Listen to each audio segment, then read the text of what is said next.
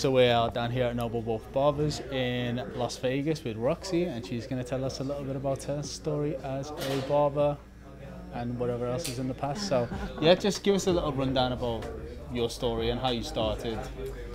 I first got into the industry maybe 11, 12 years ago. I moved to LA to become a famous actress and screenwriter. And 6 months in, I ran out of money and had to work. I worked at a place on Melrose where bands played, and I got offered a second job at Floyd's Barbershop in LA, and I just took it because I needed more money. And being in there, I felt like it was just such a cool vibe. I'd never been in a barbershop before.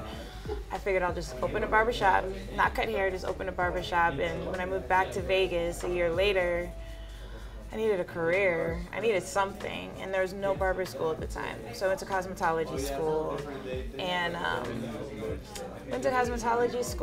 figured I would just do women's hair. I was so afraid of men's hair cutting, and my first salon assisting, all they did was give me the men clients. I have no idea why. And and from there I ended up at Supercuts, which was the best thing I could have done. Spoiler alert, you hear really bad haircuts there because everyone's like fresh out of school. So I butchered a ton of hair, but I needed to, to get my footing. And I mean, bounced around a lot, and just maybe 3 years ago, finally got my barber license. Been doing men's hair the whole time, but now I'm licensed to use a straight razor. And I opened my shop. It must have been 2 years later. So in terms of starting the industry and like moving from cosmetology into barbering as a female, did you come across any hurdles, or was it quite easy? I mean, well, I had already been doing men's hair, so I mean, I was already known for doing men's hair, so I think my transition might have been a little easier. Going to school, I really only had to learn a straight razor at that point. The only thing I would say is that I think I get questioned more than a guy would. When I say I'm a barber, it's like, a barber or stylist? I'm like, well, I said barber, so I say I'm opening a barbershop, and everyone assumes it's a salon. That was probably the hardest thing. Most people just assuming that I was really just a stylist, but the shop's been around for a year, and most of the barbers in here actually are dual licensed, have both cosmetology and barber licenses, and I think I've earned some respect. And if you had any advice for someone coming into the industry now, 2018, and a lot of people want to fast track these days to glory, what would your general advice to be someone who's coming into it now?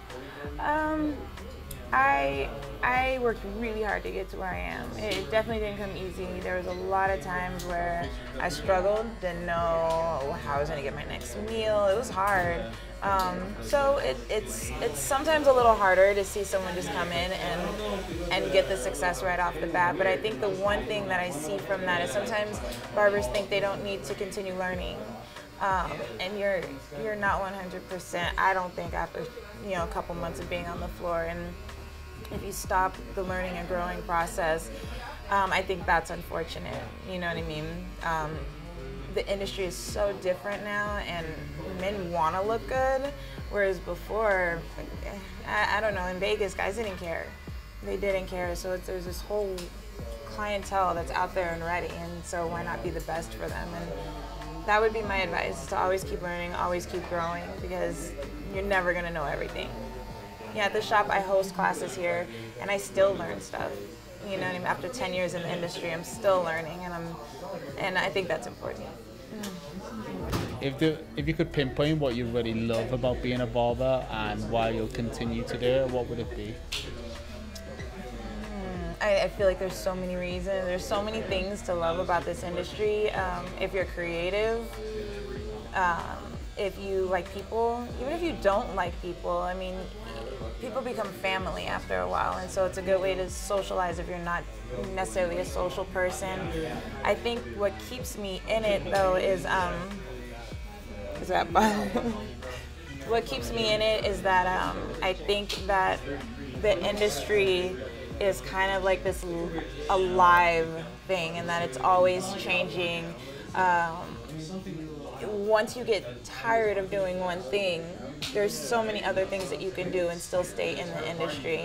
I cut hair for a while. I opened a barbershop. I'd love to start a product line.